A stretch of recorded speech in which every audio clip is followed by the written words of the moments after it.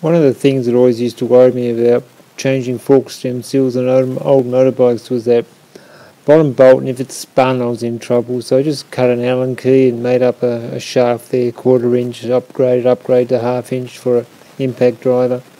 I used some carabiner clips there and just sort of put a tie down around the whole fork. If you sort of put it around there, pull it down, readjust itself, pull it down, readjust, pull it down, don't let it slip off the end.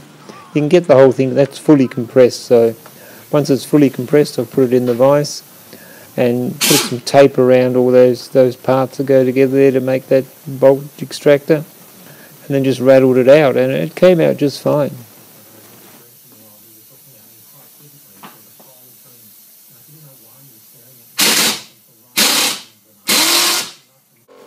Because that came out so easy, I thought I'd just do it freehand. If I just sort of pushed on it with one arm and rattled it out with the other, I should get the same result. It won't have as much tension on it, but it should do the job.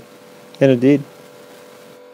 If you want to have a look how I fully serviced that bike, I've got it on my channel and it just goes through it in episodes. It's a full service, not a restoration.